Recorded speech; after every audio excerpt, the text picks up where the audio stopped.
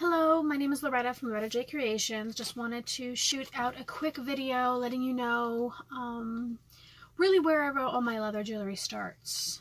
So I go to a local store, pick up some genuine leather remnants, and I just want to show you what's in the bag of the remnants, just to show you the good quality leather that I get. It's not faux leather, it's not cheap.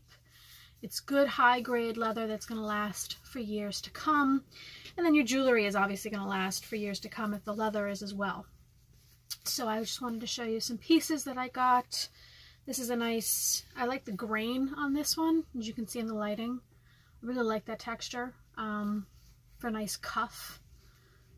Nothing like a nice manly cuff, because leather and men are coming back. Men are wearing leather again.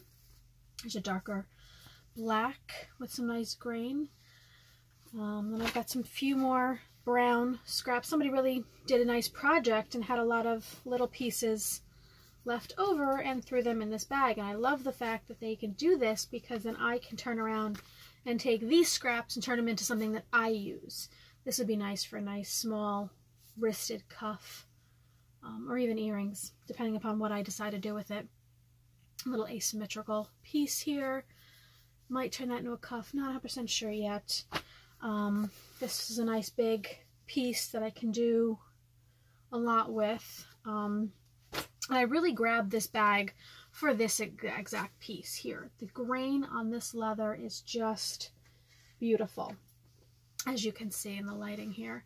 So I just wanted to show you basically why, what your jewelry starts out as and turns into something so much better and beautiful.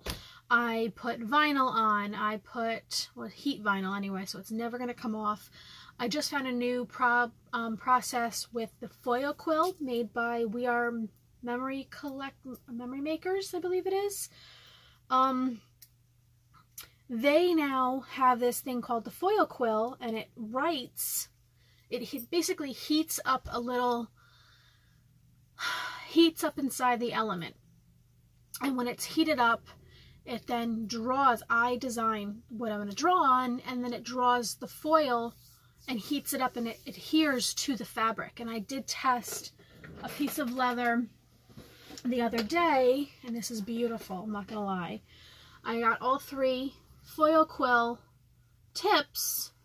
I tried different, I tried 2 different kinds of foil. One that was, I forget the name of it now, but I had another kind of foil that was heat pressed, but obviously did not work with the foil quill like the We Are Memory Keepers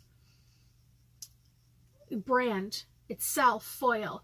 So this was the small point tip, the medium, and then that's the deep, bolder tip.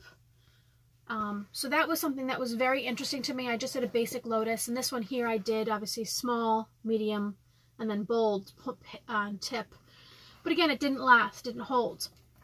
And this was a good piece of leather. I just figured let me just play with it, test it.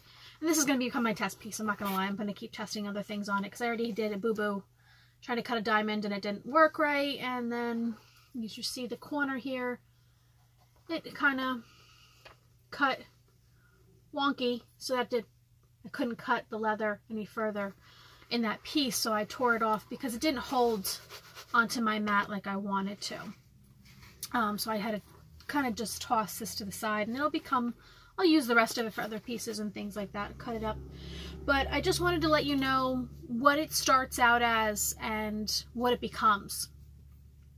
So just keep watching videos and checking me out, and letting you keep watching and seeing what your beautiful leather that I find turns into.